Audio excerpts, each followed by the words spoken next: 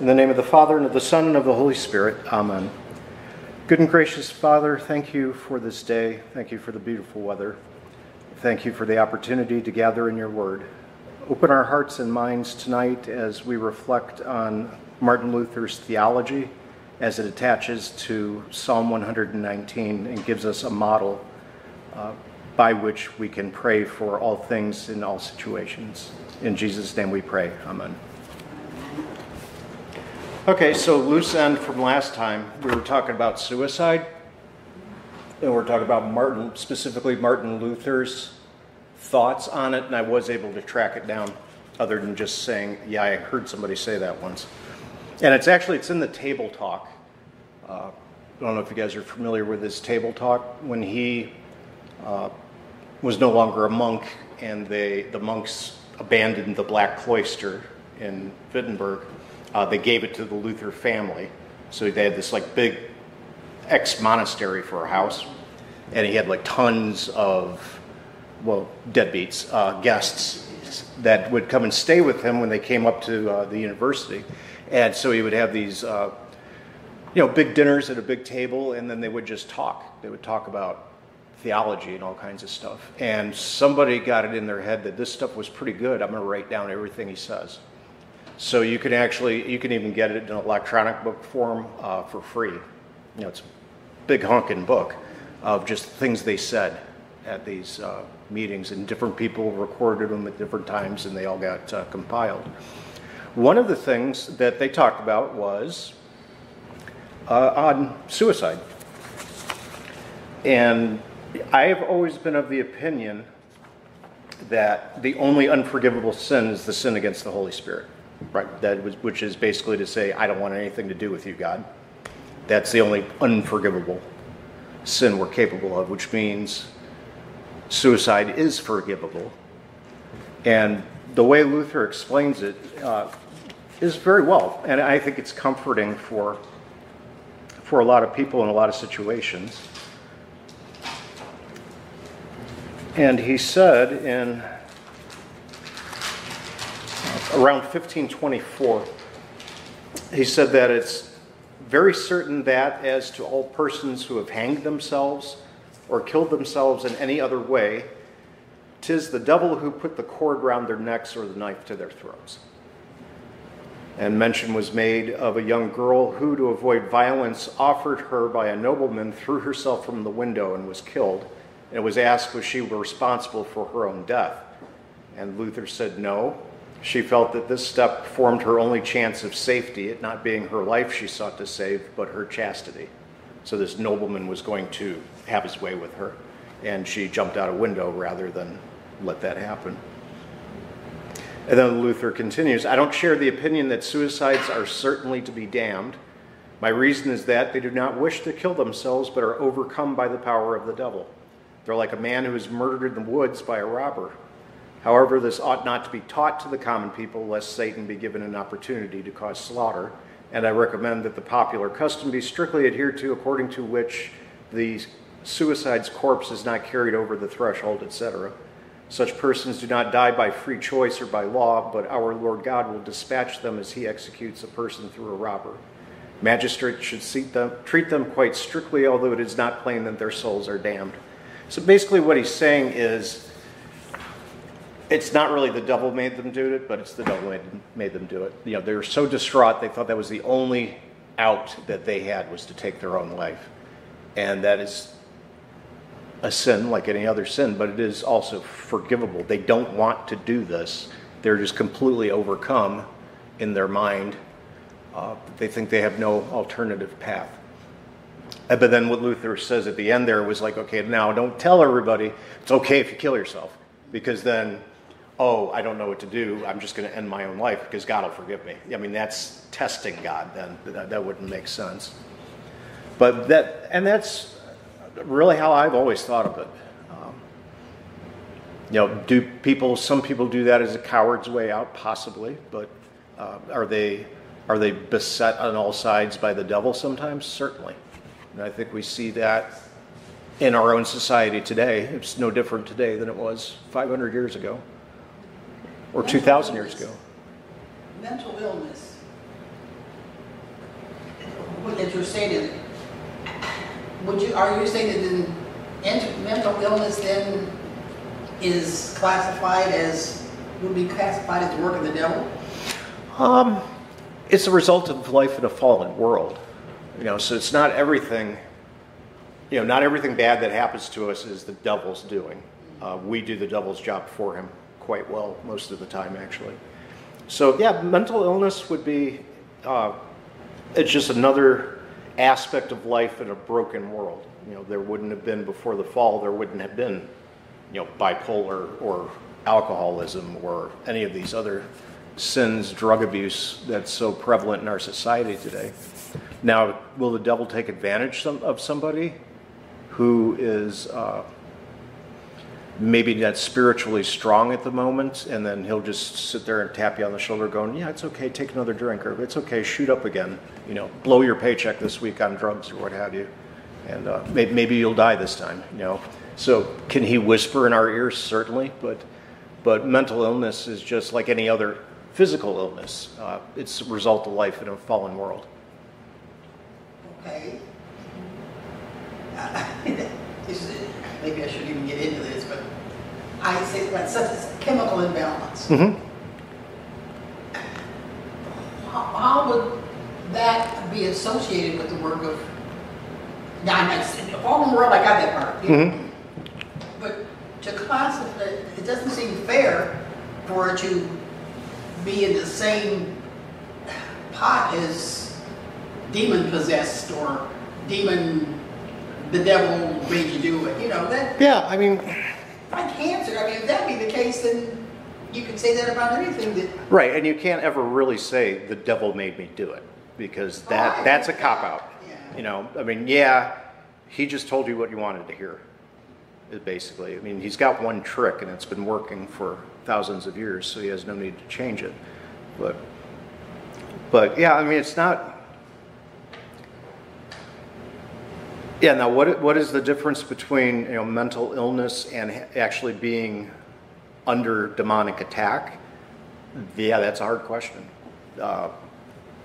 Especially nowadays, because at one time it became popular to say, "Oh, all those illustrations of demon possession in the Bible, those were just mentally ill people." And it's like, no, you can't say that necessarily. So, society swings from one way to the other. At one time we were very in tune to the supernatural. Everybody just acknowledged miracles happen. Christ rose from the dead. Miracles can happen, and demons are real, and they do assault you. And then we got a little bit of science in us and decided, oh, well, the devil's just something that we invented to explain the things we can now explain through medicine. And that's too far the other way. There's a little bit of both, I think. As a result of sin, we have all of these things. Mm-hmm. Mental illness, to cancer, to suicide, to mm-hmm. whatever. I just and then, well, okay, never mind. That's the lesson for another whole year, I guess. But I don't know. Gospel according to I just think that it's not quite fair to lump mental illness with Satan. No, I'm not disagreeing with you at all. I think there are both. I agree with that. Absolutely. Sometimes people spend quite a few hours, maybe days, preparing for this, suicide. Mm-hmm. No, yep. They hatch elaborate plans. I mean, I've got firsthand knowledge of things just like that, where they will go through this whole elaborate plan, and yet when you look backwards at it, you go, okay, all the signs are there, but you never saw it coming until after you go, oh, of course, that's what they were preparing for. I mean, they've got all their ducks in a row. Everything's figured out, and all the details are like money's been moved in accounts so that there won't be any trouble, and it's like, wow, they really had that planned out. Yeah, because Amy's husband committed suicide, and he wrote a note to her as what she should do, and he said, don't let wrote and said, because she was gone at the moment. And he said, when you come home, don't let the children in the garage. Hmm. You know, so he had it kind of planned out. No.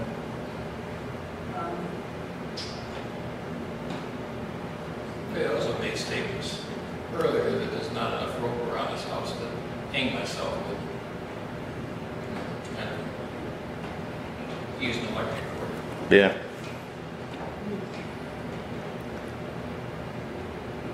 Okay, well, getting back to our psalm then, unless you want to hear about all the stuff I've dug up, we're talking about the liturgy, because I know we're talking about where, for some reason, everybody thinks divine service setting 3 is the Lutheran setting, and it's like the least Lutheran thing in the hymnal, because it's from the Book of Common Prayer in the Anglican Church. So I feel like I've got all my evidence for that discussion with someone when they want to have it. It didn't even come from Germany. It came from, it was adopted here in the United States after the Lutherans already came here. Yeah, so like 1788, 1877, something like that. Yeah, so it's not, that's a whole nother conversation. Okay, well, what we started on last time was talking about Psalm 119 because it's huge. And it has these themes that we'll start talking about here shortly. But it can be used as a model to understand the Lutheran understanding of biblical interpretation, which is got fancy words called hermeneutics. It basically is like, how do we as Lutherans approach interpreting the Bible?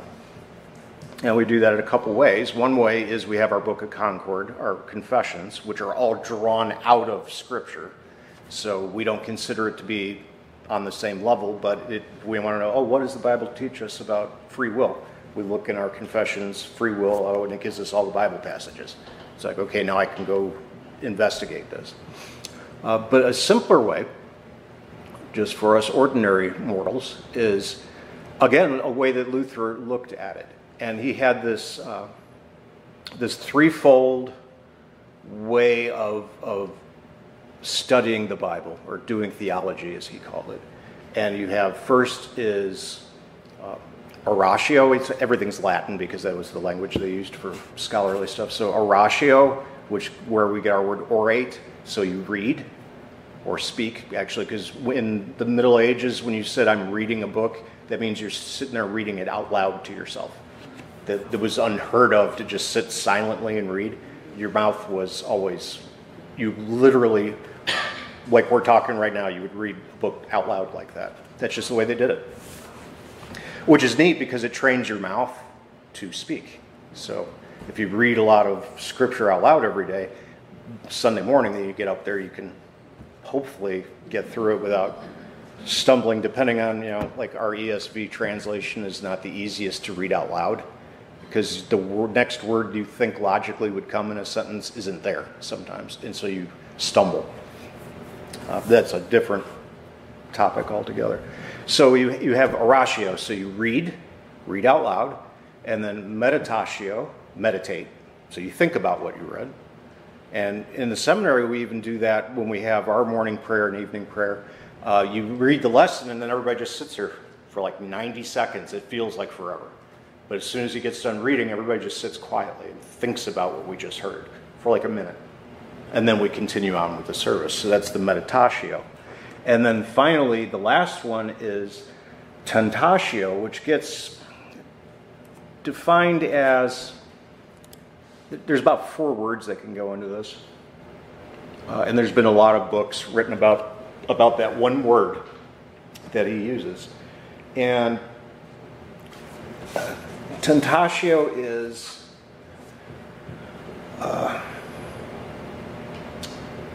how to say this. Probably the best way to do it is just hit the German right on the head, since Luther's German.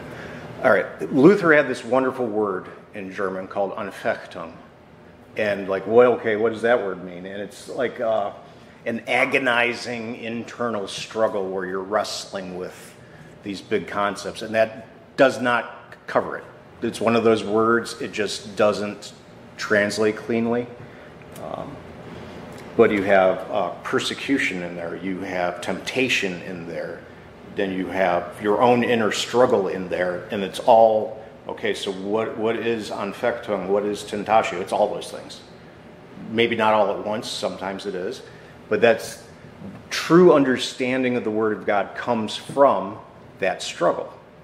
And Anfechtung is something that he talked about his whole life, plural Anfechtungen, because you had these trials through everything. So you would read some scripture, you would think about what it means, and now you have those words in your head, and you go out into your life, and then you realize how badly I am following God's law or what have you, so you're wrestling with that, and then you get all angsty about it. Like, okay, what do I do? And then you turn back, right back to the Word again. It brings you in a circle. So, and that's different from the way like an unbeliever would talk about it. So they would, an unbeliever is going to have internal struggles about life decisions, about work, about family, and that's fine. Same things we struggle with. But they don't have that struggle with the holy things, with the scriptural things or spiritual things.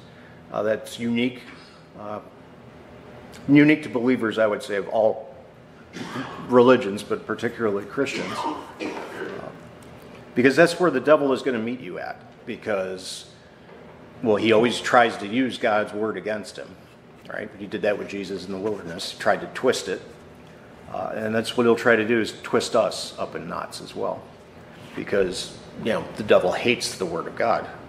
And he wants you to discount it. So all those things wrapped up into one is this idea of tentatio. So oratio, reading the word, and it's also prayer is in there. So it's prayerfully reading. I should probably stress that a little better. So it's prayerfully reading Scripture. And then meditatio, thinking about it, and then tentatio, being struggling within, struggling from without.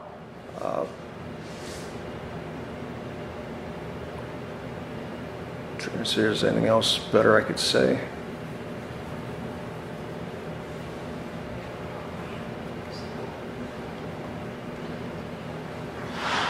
Yeah, one of the things Luther talked about specifically was that whenever he was spending time in God's Word, that's when the devil came for him. I mean, he was very verbal about spiritual attack. Sometimes almost too much, it seems like, wow, this guy's really, really being assaulted, or maybe he just understood it better than we do. But when he spent time in the Word, that is when the devil would come and start poking at him. When you're vulnerable, I guess. To see if you can, will you let yourself be driven back into God's Word to find the answers, or will you go outside of God's Word to try to get him to stop? So that's that tension, that tentatio, the trial, the temptation. All those words kind of wrap up in one, into that one idea. And that's a model for studying God's Word. It's a model for prayer. And it's going to be a model for Psalm 119. Because it's just this, you see the pattern repeat itself quite a few times. But that is probably enough about the Luther part.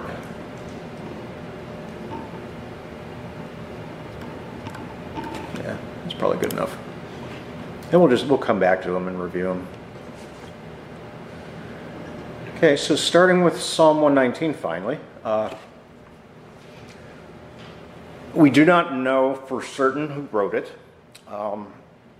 The oldest source is attributed to David, and that David wrote it throughout his life. Others say it was written after the exile, so it was written around the time of like Ezra or Nehemiah. The truth is, it doesn't matter. I mean, if it was important, God would have made sure the author's name remained attached to it, like the other Psalms of David that we know for sure he wrote. So it doesn't matter who wrote it. But, you know, scholars love arguing about that thing. It gives them jobs, I guess. And this is an interesting psalm. It's what's called an acrostic. And you're not going to see this because we're reading it in English, not Hebrew. But you have 22 sections of 8 verses each. And there's 22 letters in the Hebrew alphabet. So some of your Bibles probably have each section will have a heading. It might even have the Jewish letters, so like Aleph, Beth, Gimel, and so on. That's about all the Hebrew I know. So then each line of the 8 verses in that section, like the first section, Aleph, the first letter in Hebrew of each verse is the letter Aleph. And then the second section, Beth, the first letter of every sentence, every verse, will be starting with the letter Beth. And it does that all the way through. So that's called an acrostic. One of the things about Hebrew culture is they love stuff like that. Their poetry is not like our poetry. We like poetry that like rhymes. You know, we like, you know, shall I compare thee to a summer's day, right? Shakespeare. Hebrew doesn't do that necessarily. It doesn't rhyme, but it has structures just like the structures we had to read Shakespeare in school, and they drilled it into your head, the structure, the way Shakespeare wrote. Well, Psalms have, Hebrew poetry has that too, and you don't really appreciate it, I think, unless you can think in that language, and which is going to be beyond the scope of us anytime soon. But it's just a different kind of poetry than we're used to. And I guess the way I say it is, this little guide I'm reading here is saying that the sections and verses are not like a chain where one link is connected to the other, but like a string of pearls, and each pearl has equal and independent value. I like that. So it's like, okay, you have this string of pearls in this long psalm, and each pearl on its own has its own merit and its own value. It's as good as any of the other things in this long psalm, but it's not like a story where, okay, I have to read chapter 1, then I read chapter 2, then I read chapter 3. You can read all these sections. Yes, they're all together, but independently, they're like their own little independent psalms, these little 8-verse packages. Let's see. And the most important theme, the big theme in this psalm is going to be, and you can go back all the way to Psalm 1, actually, with this too, is it's God's Word. That is going to be the main theme, is God's Word, God's law. And it's going to talk about Scripture over and over and over and over. And especially in this psalm, they are going to talk about it basically in every verse, in one way or another. They have different words for God's written revelation, what we call Scripture. So we have the word law, Torah, 25 times in Psalm 119. So the parent verb of Torah means teach or direct or law or revelation. And it can be used as a command to speak about the entire body of law. So that's just in the word law, that word Torah. And then you have word, okay, dabar, used 24 times. And that is the idea of spoken word. So reading, speaking as you read God's word out loud. And then you have the word judgments, okay, mispatim, and that's used 23 times. And that word comes from a word shafat, which means to judge, to determine, to regulate, to order, to discern. It has all these meanings in it. Because they judge concerning our works and our words, and then it shows the rules by which we should be regulated. So it's very law heavy. And then it makes us discern what is right and wrong. So you have judge, determine, regulate, order, discern, all those things wrapped up in one, because that is what God's law does. That's what God's word does. You know, it judges us, and then it shows us the rules we should follow, and then it shows how they should be regulated, and then makes us look and go, okay, is what I'm doing right or wrong? Now, if we want to go catechism on it, that would be the three uses of the law that we all learned in Sunday school, right? So the first use of the law is as a curb. Okay, so when you're driving down the road and your car bumps into the curb, and it kind of keeps you in the lane, keeps you on the path, more or less. So God's law in the first use is a curb, and what that means is it's for everybody, not just believers. It's for the whole world. That is the law written on our hearts. You know, a child knows, don't take stuff that's not yours. A child knows, don't hit people, right? Don't lie, don't cheat, don't steal as we get older. Right? You don't kill people. Right? Everybody just instinctively knows that right from wrong, unless they are a sociopath and they cannot tell right from wrong. Right? So that word, the law being used as a curb, keeps society from just falling into chaos.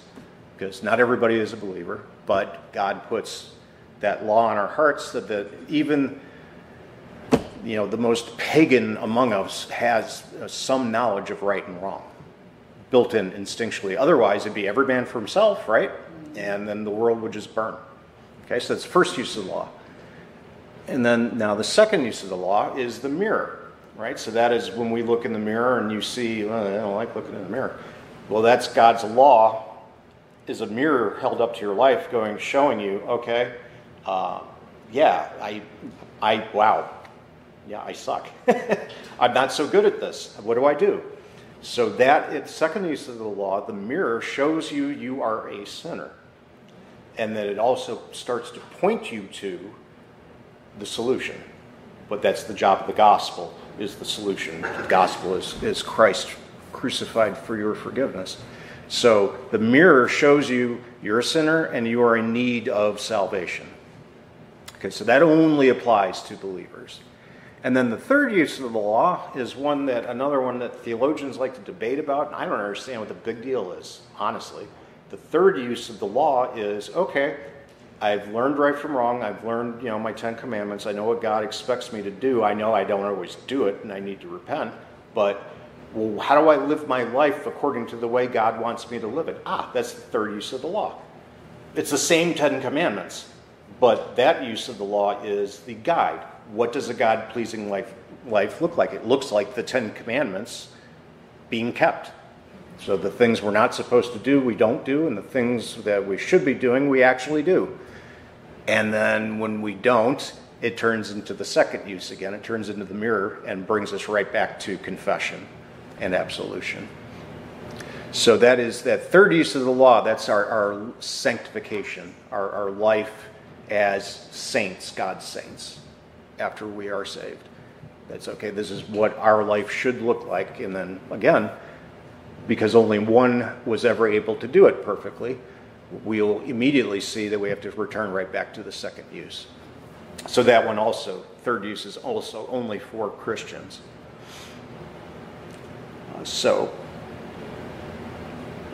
all these different thoughts about the word here. Now, when we got to be a little bit careful to use these words correctly, and it gets a little hinky sometimes dealing with Jewish thought, because when they talk about the law, they're talking about like the law and the prophets. So they're talking about their Bible, right?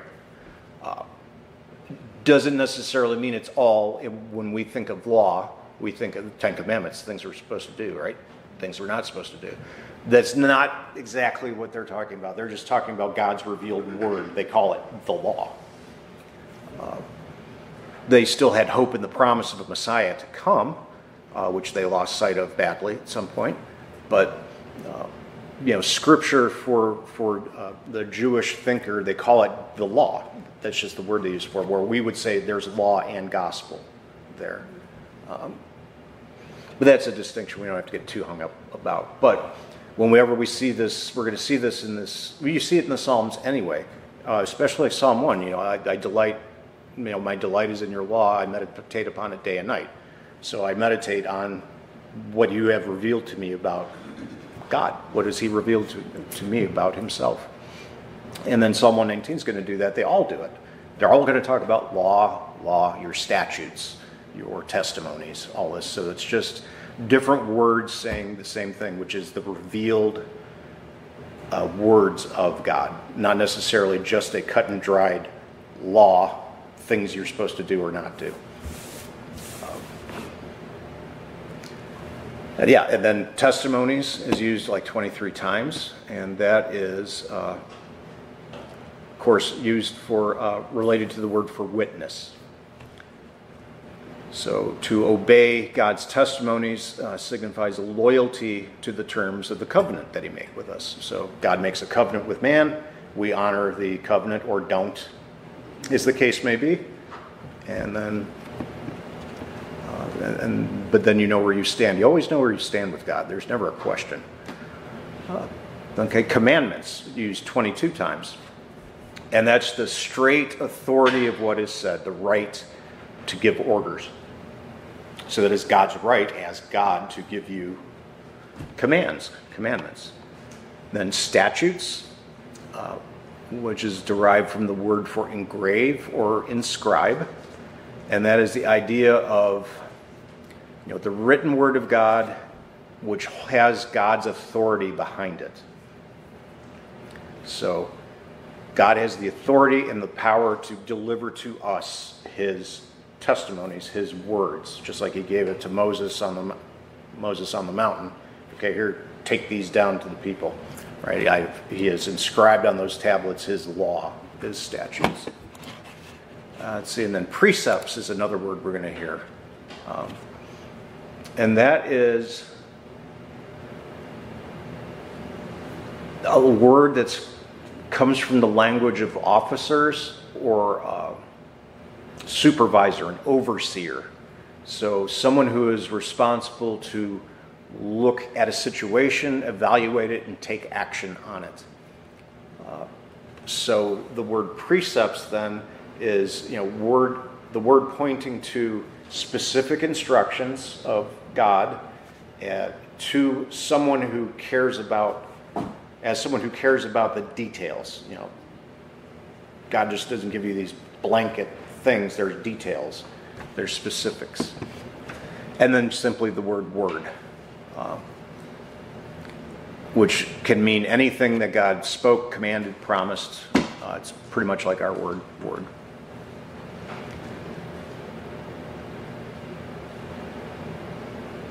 Okay, and then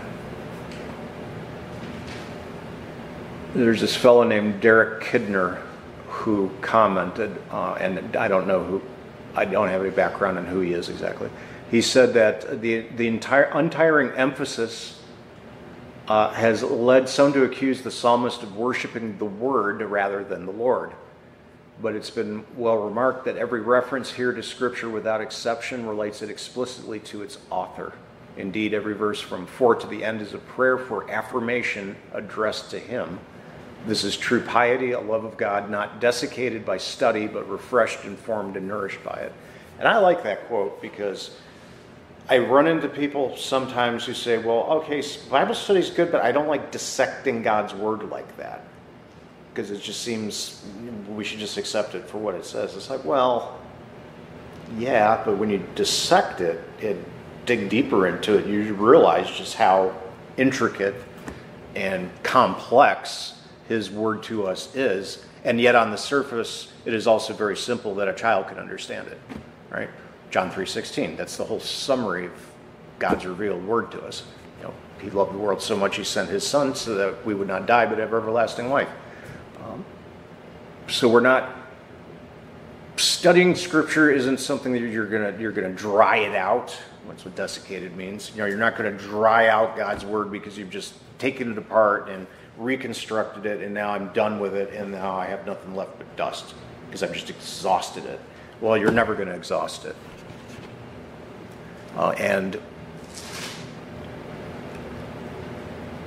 like when you think of what the Pharisees were doing, they were kind of worshiping the Word more than God, right? Because they made up their own words. They were so afraid that they were maybe going to break a commandment that they built their traditions around it, so that if they kept those traditions, they wouldn't get anywhere near the main 10 Commandments, which failed utterly because they were sinning that whole time. But they were making more of a production about their works, that's why they're hypocrites, their works versus what God has revealed to them. So they were kind of worshiping the mechanics, I guess would be. They're worshiping their own mechanics of piety, and it wasn't real piety, it was all self-serving. Well, here's what you guys have heard: Charles Spurgeon, right? The greatest preacher that ever lived, supposedly. Boy, his sermons are hard to read and long. But neat guy. You need a dictionary when you listen to his sermons. He uses like 50-cent words, like every other sentence. But he says, talking about this psalm, he says, "This wonderful psalm, from its great length, helps us to wonder at the immensity of Scripture. From its keeping to one subject, it helps us to adore the unity of Scripture, for it is but one. Yet from the many turns it gives to the same thought, it helps you to see the variety of Scripture. Some have said that in it there is an absence of variety, but that is merely the observation of those who have not studied it. I have weighed each word and looked at each syllable with lengthened meditation. And I bear witness that this sacred song has no tautology in it." A tautology is when you kind of repeat yourself a little bit. So it's not like it says, it's saying the same thing a different way in one sentence, which is bad grammar. Then he's saying, well, yeah, that doesn't happen. But it is charmingly varied from beginning to end. Its variety is that of a kaleidoscope. From a few objects, a boundless variation is produced. In the kaleidoscope, you look once, and there is a strangely beautiful form. You shift the glass a very little, and another shape equally delicate and beautiful is before your eyes. So it is here. And it's like, yeah, that's a good description. That's a good description of the Word. And when you think about it, we have 52 Sundays a year plus some festival days. And back when they only had the 1 year lectionary, in that year, every year you would go through the same 52 Bible readings. And you're like, wonder, for hundreds of years the church was doing that. And how many thousands of pastors have written thousands of sermons? And they're all a little different, but they're all about the same thing. Because that variety is there. Yeah, I like that. You shift the glass a little, you look at it from a little different perspective, and you take home something new. And God's Word definitely does that. I mean, you never get it all. And even with this psalm, you're never going to get it all, even though it's going to sound like, strictly speaking, it's going to sound like it's repeating itself, because the themes don't change, but it'll be there. You got to let it steer you. Don't let you steer the Word, which is what we get in trouble with. Is where we try to corral God's Word to fit what we want it to mean. That's when you're doing it wrong. We should let God's Word breathe and take us where it needs to take us. Let's see what we got here. Luther said that he prized this psalm so highly he would not take the whole world in exchange for one leaf of it, one page of it. And then a bunch of people memorized the psalm and found a great blessing in doing so. Let's see. There have been many lengthy works written on this psalm. One of them is by a guy named Thomas Manton, a Puritan preacher and writer who wrote a 3-volume work on Psalm 119. Each volume is between 500 and 600 pages with a total of 1,677 pages. There are 190 chapters in his work, more than one chapter for each verse. Yikes. Okay. And then if you guys know who Dietrich Bonhoeffer is, he was a German Lutheran pastor around the time of World War II. He came here to the United States And then he went back to his congregation in Germany, and they knew, it's like, Dietrich, if you go back, they're going to kill you. And he's like, yeah, I know, but I can't leave my flock. So he went back to Nazi Germany, and they hanged him. The Nazis executed him, and then the war was over like a couple months later. It was very tragic. But Dietrich Bonhoeffer made his students, when he taught theology, he made his students memorize Psalm 119. It's like, what a guy. What is with these people and their memory work? Now, and there's a bunch of these little just anecdotes about this psalm. I mean, really, we hear a lot of it in our liturgy, in the introit, in the psalm of the day. We don't really do necessarily all the time. But you'll see bits and pieces of Psalm 119. We know it. We don't know the whole thing, but there'll be one, oh yeah, I've heard that before. I've heard it in church. Yeah, parts of our liturgy are drawn from 119 and then from a bunch of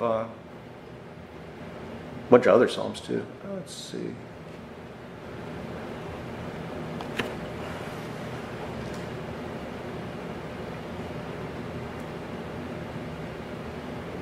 Okay, so this is kind of a funny anecdote, and then we'll move on. There was a fellow named George Wishart, who was the Bishop of Edinburgh in the 17th century, and he was condemned to death, and he was going to be hanged. He was on the scaffold, but they had a custom that allowed the condemned person to choose one psalm to be sung.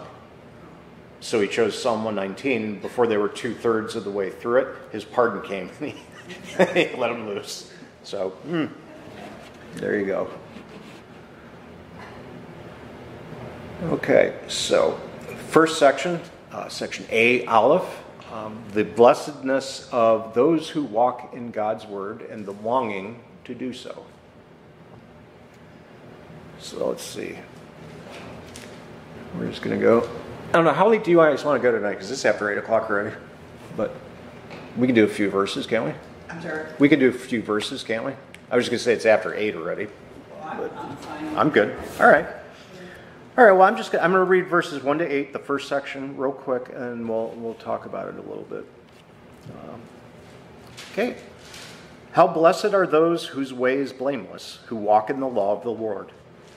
How blessed are those who observe his testimonies. Hearing those words already we just talked about, right? Testimonies, law. Who seek him with all their heart. They also do no unrighteousness. They walk in his ways. You have ordained your precepts, that we should keep them diligently. Oh, that my ways may be established to keep your statutes. Then I shall not be ashamed when I look upon all your commandments. I shall give thanks to you with uprightness of heart when I learn your righteous judgments. I shall keep your statutes. Do not forsake me utterly. So,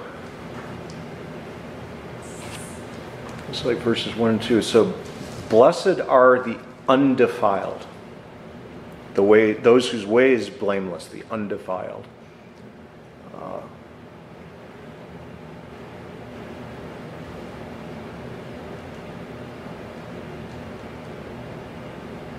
So try to connect this to us today. So actually it connects to every day. That's what's so great about God's Word.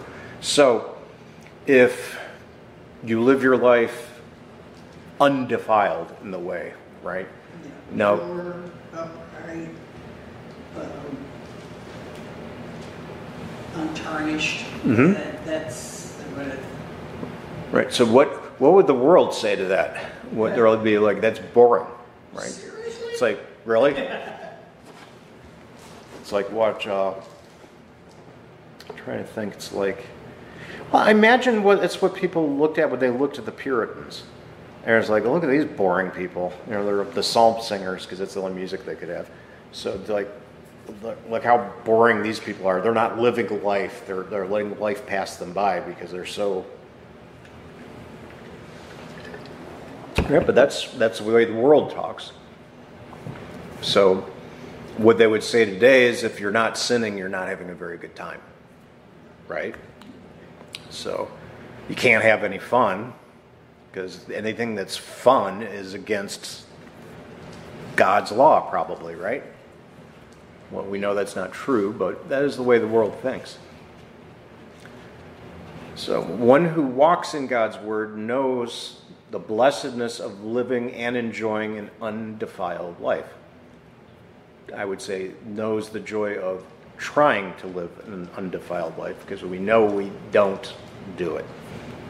But I think we all understand that too, that we're not perfect. That's so difficult. Yeah. You know, and it's easy to sin. Don't get me wrong. I'm not saying that just because we have salvation in Christ died, but I think we still too often try to impress God. Yeah. How, get an attaboy. Where did you go? Did you see me? I did that. Mom, look at me. Mom, look at me. Mom, look at me. Yeah, exactly. It's not you. And I'm not saying that. And He does give us attaboys. We have the blessings and all, but we do something not with the wrong heart, but not with a pure and undefiled heart. Right. And then right there, what you're thinking, I'm thinking Psalm 51. Create in me a clean heart, O God, and renew a right spirit within me. That is what's so great about the Psalms being the church's prayer book, is there's every situation is covered that you can think of. You might have to look a while, but they're there.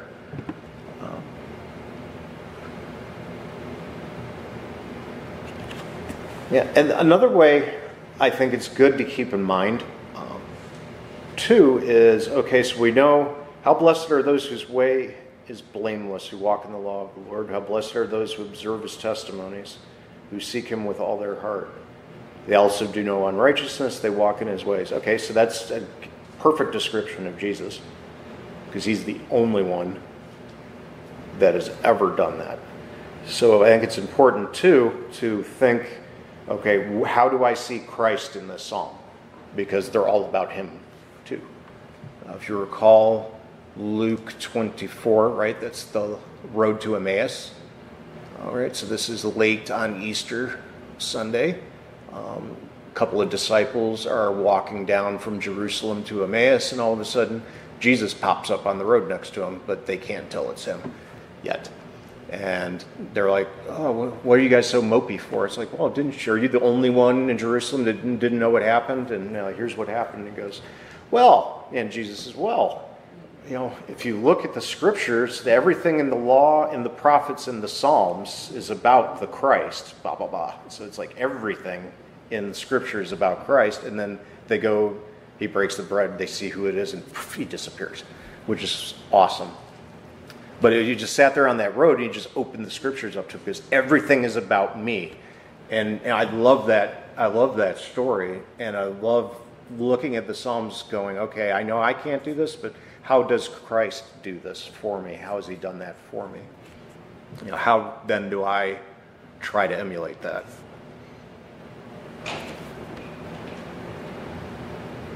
Okay, so true blessing, true blessedness is one who walks in God's word. And I think we can tie that in even to, little Paul, right? Because when we finally start learning how to die to ourselves and live for others, then we realize that that's when we're finally free. We're enslaved when it's all about me. But when I make it all about my neighbor, then I'm truly set free.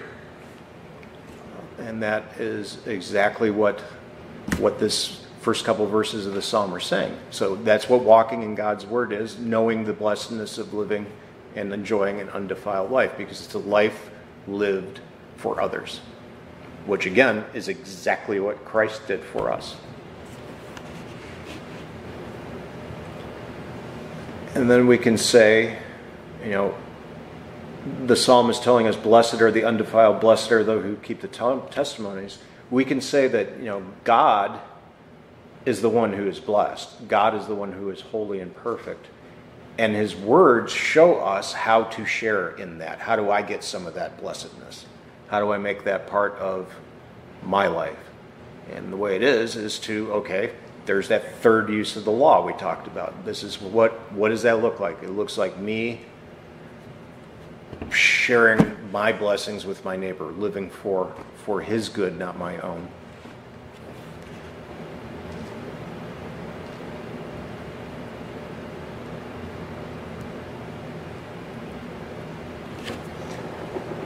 Yeah, it's interesting. That's a note I'm reading here. It says that a lot of surveys and data that they have compiled over the years demonstrate that those who live lives in general conformity to God's standards are happier, enjoy life more, and are more content. But the illusion remains that for many, a defiled life is more fun. It's like, but the people who actually try, again, our trying doesn't merit us anything, but it is what we're supposed to be doing. Those who try to follow God's lead and how to live are actually happier than those who are just out having a wild time. Well, that's been proven in hospitals. Yeah. Christians live. Yeah, Mhm. that didn't live anyway, but their illness is not as devastating. I mean, the same diagnosis, yeah, I mean, you know, the same illness, same diagnosis, but it's handled completely different. Yeah. And the outcome may still be the same, but, you know, the death of one, a believer, and the death of a non-believer are two completely separate. Yeah, and that's something that's really particularly interesting to me in the past, you know, since this virus thing happened, because right before we started getting quarantined the first time, one of my brother pastors, his wife was diagnosed with stage 4 stomach cancer.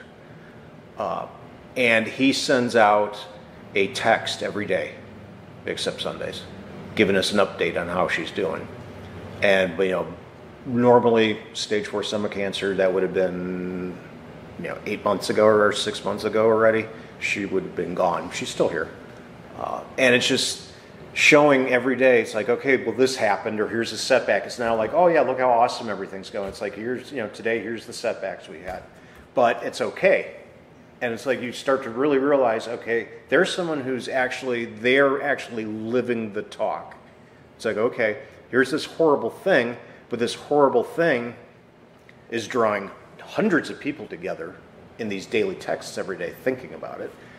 Second of all, they are actually, okay, well, here's the setback. Maybe we're going to be on hospice again, or maybe not. Either way, it's going to be according to God's plan, not ours. So they're set free by not worrying about it, because it's going to be a blessing this way, and it's going to be a blessing, hard to believe, but it'll be a blessing this way too.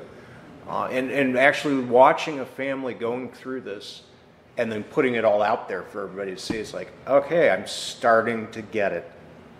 I mean, kind of, we think we get it, but when you actually are watching a group of people living this every day, you're like, I wish they wouldn't send those out every day, because sometimes it's a little depressing. But that's life, right? Some days are good, some days are bad. But every day is the Lord's day. And I'm finally just seeing, okay, now here's some people that really have it on the ball. They're really walking the talk, so to speak. Johnny Erickson is an excellent example of that in her wheelchair. Mm-hmm. You know. And I heard her on an interview one time, and she had gone to Jerusalem and part of the tour was the pool of Siloam, right? Siloam, Mm-hmm. yeah. And she was standing right. They wheeled her there. And she said she had this overwhelming feeling that she was glad that she was in her chair. And if Scribes said, she probably would not have gotten into the pool because of the height of how many people, hundreds of thousands of people, you know, lives have been touched by her, what we would say inability or disability or whatever. Mm-hmm. You know? She said she was just glad that, she said she actually enjoyed it, but she was glad that she was not healed, and would not have gotten in the water if that would have been, you know, so that's pretty neat. You know? Yeah. Yeah, it's, you know, this is like kind of an anecdote. You guys know who Stephen Hawking was? The astrophysicist, wheelchair guy? You could only talk with the computer talk for him.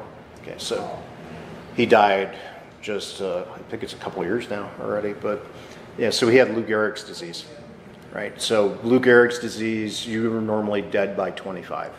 Okay, he lived to be nearly 70, which was amazing. And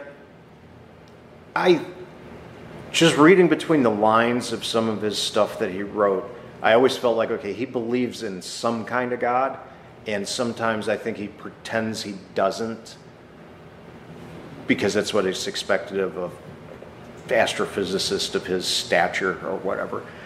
But when you look at the way his career was headed when he was young before he got diagnosed, and he was a complete screw-up. I mean, he was brilliant.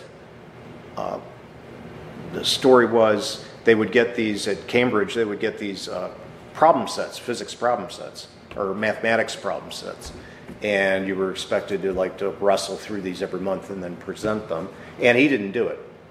And the thing is, you would do like 1 or 2 of these. You might have time because they're really hard. And he's like, "Yeah, Stephen, what'd you do?" It's like, "Oh, I didn't do any. I'll be right back." And he goes up to his room for like an afternoon and comes back and he had them all finished. All of them. Like, nobody does that. So he was like super scary brilliant, but he was more interested in having a good time. And, everybody just pictures him in the wheelchair, slumped over. He could only move one finger to work his computer. And just to realize, okay, he was like this little party boy earlier. But when he got sick, then all of a sudden he was able to focus and he was able to do amazing physics. What we know about black holes is we owe to him. He was the one that, he's like one of the 3 people on the planet at a time that can actually talk about some of this stuff, because not too many people can understand. But he was going to throw all that away because eat, drink, and be merry, right? And then this happened to him, and it focused him like a laser. So, yeah.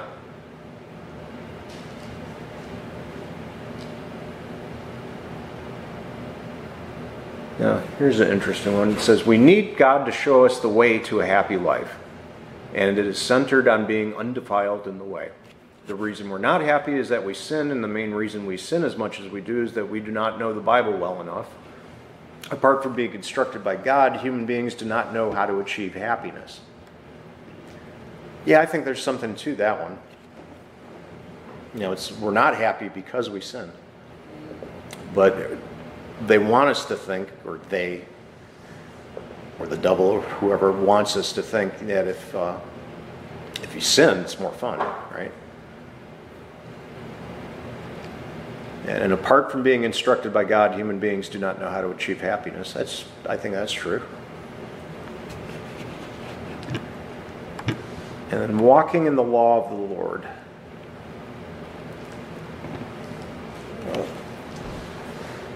So I think that's just another way of saying to be undefiled. One whose way is blameless. The one whose way is blameless is the one whose walk is in the law.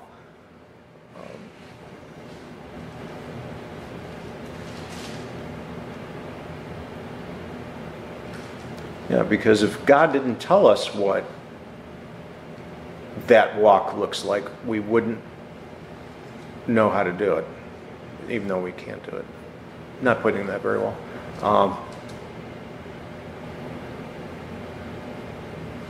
I think we need the constant reminder, that we have to hear God's word over and over and over. Because otherwise it just falls out of our head. I had a fella, I might have told you this story before, the fella I used to work for. And he used to ask, how many times are you going to read that book? And I said, you can read this book your whole life and you never get it all. He goes, well, that doesn't make sense.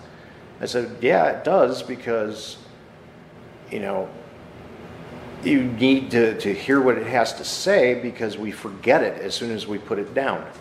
As soon as we walk out of, how many people do we know walk out of church on Sunday morning and they go back to, that's their outside life. And then when they come to church, that's their church life. So they're like a Jekyll and Hyde kind of thing. I think all of us do that to a degree at some point, more or less at times. But it's like, okay, now is my God time, and then I go back to me time, where what God's law actually teaches us, what God's word actually teaches us, is that it's all the time His time. That you can't just come in here for an hour and then go back and think everything's going to be hunky-dory. And there's aspects to a pure life that we will only learn from God's word. There's common sense stuff, again, like that law written on our heart, right? We know the biggies, but the true joys, the true freedom of living a pure life, you can only get that from hearing the word of God. Again, because it has that authority, it has God's authority behind it, so you can trust it.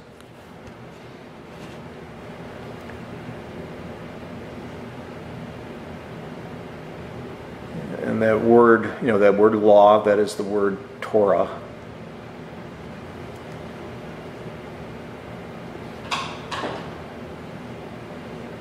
Now here's another Spurgeon quote.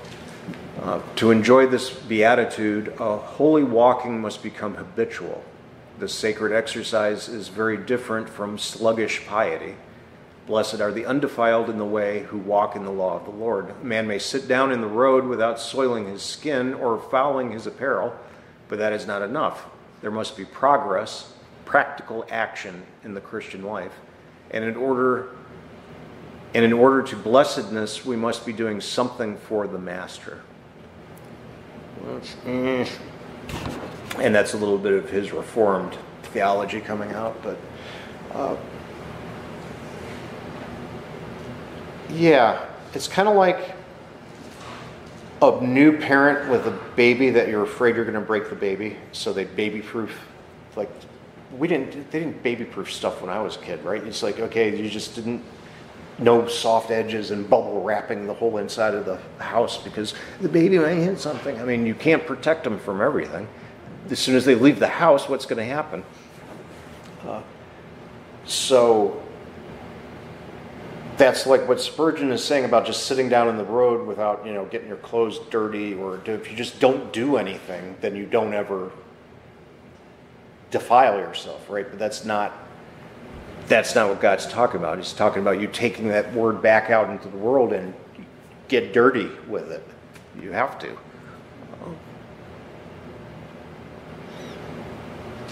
So you act as, again, there's that freedom. We act as His instruments to take that out of the world. And then, we're going to get dirty. We're going to sin. We're going to come back. We're going to be healed and forgiven.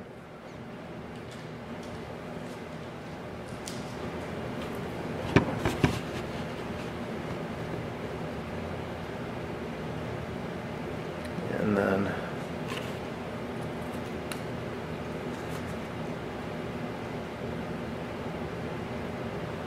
when he talks about keeping our statutes, and that's probably a good place to stop, talk about the idea of keeping the law doesn't just mean reading the law or repeating the law. It means actually doing the law.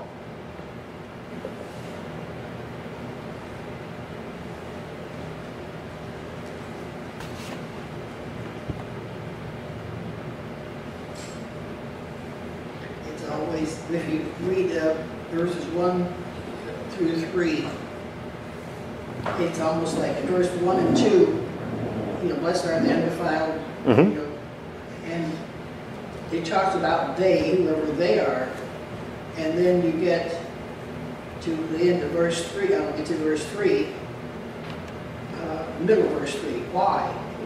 First is who, then why? Because they walk in His ways. Right. And then you come down to verse 4 and 5, and it becomes personal. Then first it's them, why, and now me. Yeah, that's a good point. And that you have ordained your precepts that we should keep them diligently. So, am I keeping those testimonies because I'm constrained by them, or do I do them out of love? And that's the kind of deciding thing right there.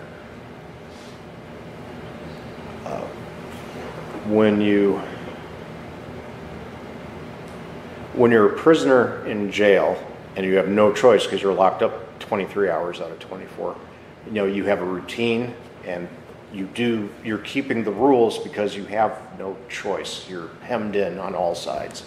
You have to do, this is what you do now. This is what your life looks like now. But then doing it from love is to, we have a natural aversion to keeping the law. We have that natural tendency to not want to do those things for that same reason, because it's more fun. That maybe sinning is more fun. But when we finally learn to start keeping the testimonies from love, that living for somebody else instead of ourselves, does that make the temptation to sin less? Does that change us as we get older? I'm just talking about hypotheticals now. So one of the big things we talk about is maturing as Christians. You're like, well, what does a mature Christian do? Does it mean you become holier throughout your life? And it's like, well, yeah, actually, we do a little bit, kind of.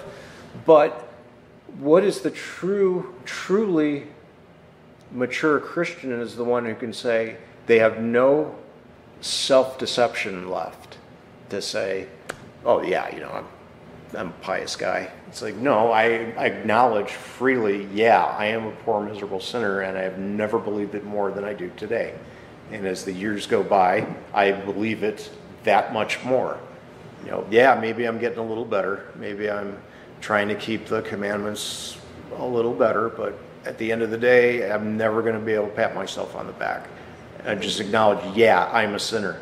I need Jesus. There's to me, the element of trust, then, the more you trust anything, the more you will depend on it.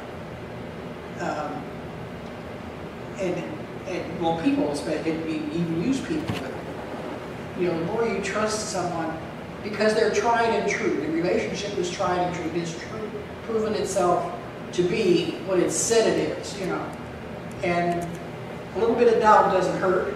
Sure. That has come up in discussions with people before too. It's like, well, I don't want to ask questions because I don't want to seem like I doubt. And it's like, well, no. God expects you to ask questions. That's why it's there. I mean, if it was that easy, he wouldn't have had to send his son to fix the world, right? So, yeah, just questioning your faith is actually a sign that you have faith. You wouldn't, if you had no faith, you wouldn't be concerned about the answer to that question. And that's what was that. Is that Nicodemus that said, "Lord, I believe, help my unbelief"? Is that Nicodemus, or I always get him and the other guy confused? Zacchaeus or Nicodemus? It's one or the other. I think it was Zacchaeus. No, the guy in the tree. No, he said, "Lord, I believe, help my unbelief." That was Nicodemus. Yeah, it was Nicodemus because he came by night. Yeah, okay. So anyway, that's what he meant by that. It's like, okay, yeah, we believe, but there's still that part of us that doesn't believe, and that's what we need to help with. But if you didn't have faith, you wouldn't ask that question. It would never bother you. So the fact that you have questions or you're questioning things means you have a living, active, functioning faith. The Spirit is alive in you, doing what He does.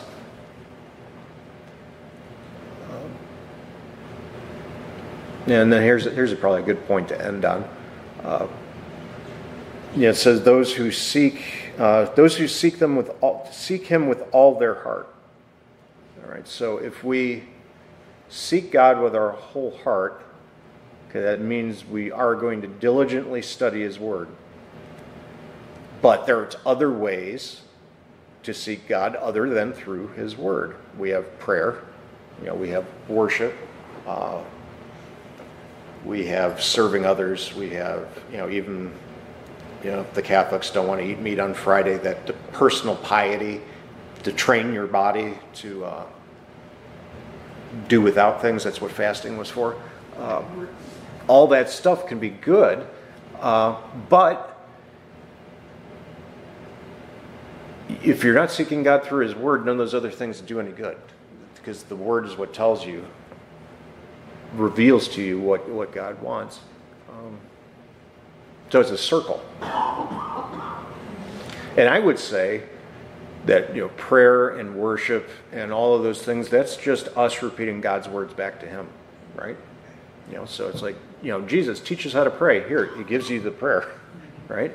And then, our liturgy in church, every single word of it comes out of the Bible from someplace. All of it. It's all soaked in the Word.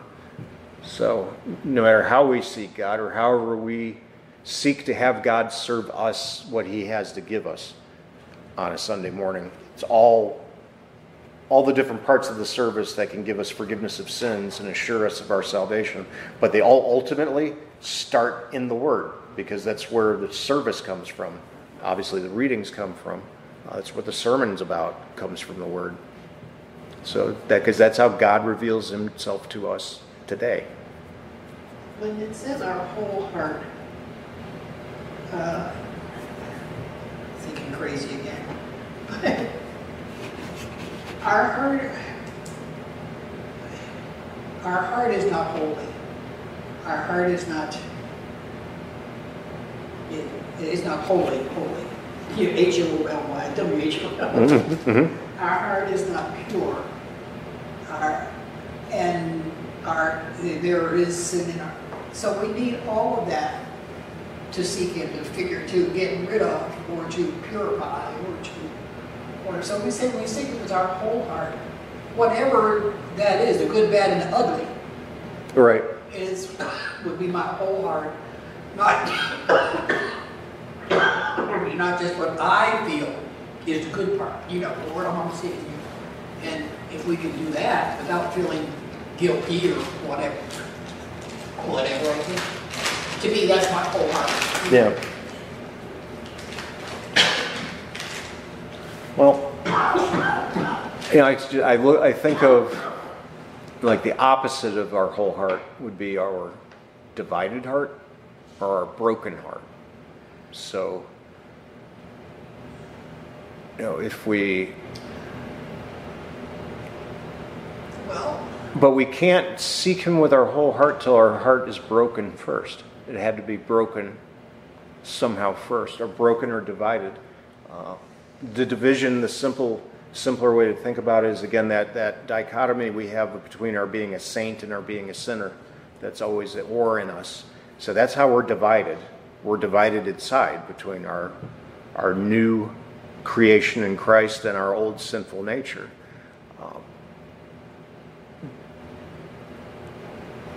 Which it's divided but not broken. What you can have other events in life that break your heart, that could start to shatter the institutions you trust in.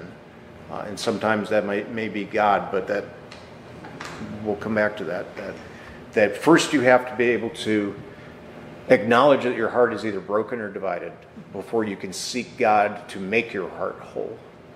Maybe. I don't know if I'm describing this right, but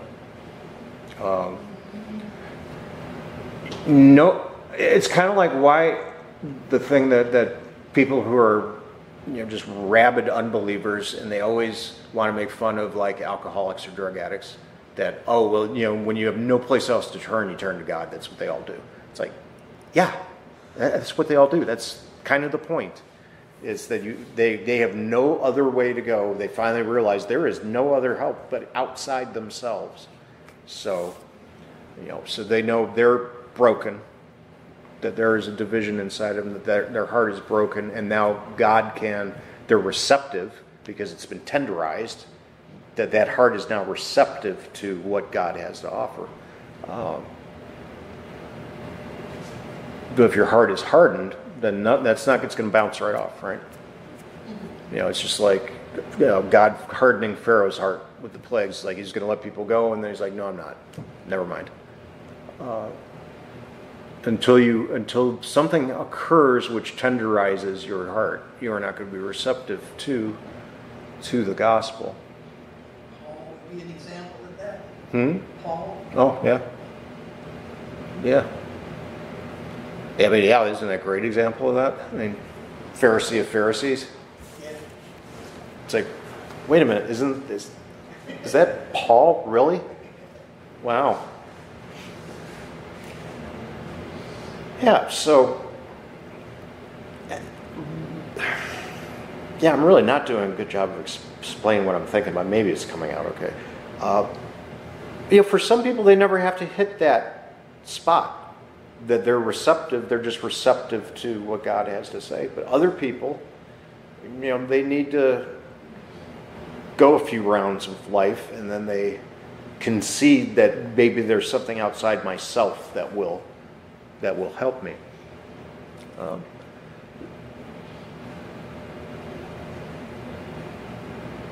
Because I don't think you can be.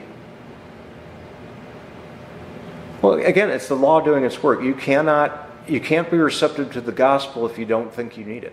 So if you're not repentant for anything, then the gospel isn't going to work for you.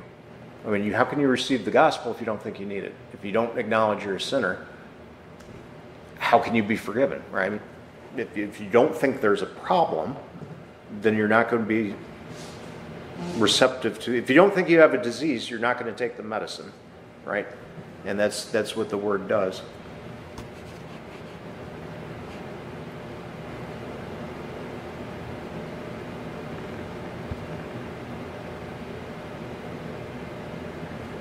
Yeah, that's probably where we'll stop for this week. Yeah, so what do we get to, about verse 5? Yeah, pretty much. Okay. This is going to be a while.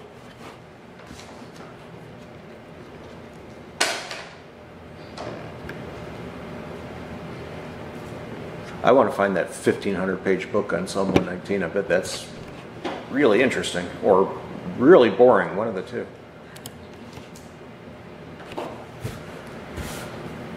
All right. Any questions before we wrap it up? Okay. You like doing it this way? Do you like doing it this way, like going verse by verse through it, or I don't know? That's fine. Okay. Sometimes I think it can either be too slow or I don't know. Well, we'll pick up the pace once, because like we heard all those words that we talked about already in the first 8 verses, so we see the theme. We'll probably be able to move a little more quickly, but it's, personally, I like the verse by verse because many times you will get, I have one of my Bibles has twisted scriptures, where somebody will take a verse of scripture and make it say what it doesn't really say, because it was not in that context, So that's kind of how I like verse by verse what they did. Right. I mean, I saw, it's probably not unique, but there was somebody was doing like a blog entry, and it was about all the Bible verses that you know by heart that actually aren't in the Bible. It's like there's just phrases that everybody goes, oh yeah, that's in the Bible. No, it's not. The Bible never says that anywhere, but okay. Now I'll try to find that again. It's like, wait, that's not in the Bible? I thought it was. I thought it was in Proverbs or something. Alrighty. Well, you want to join together in the Lord's Prayer tonight? Let's do that. Our Father, who art in heaven, hallowed be thy name. Thy kingdom come, thy will be done, on earth as it is in heaven. Give us this day our daily bread, and forgive us our trespasses, as we forgive those who trespass against us. And lead us not into temptation, but deliver us from evil. For thine is the kingdom, and the power, and the glory, forever and ever. Amen.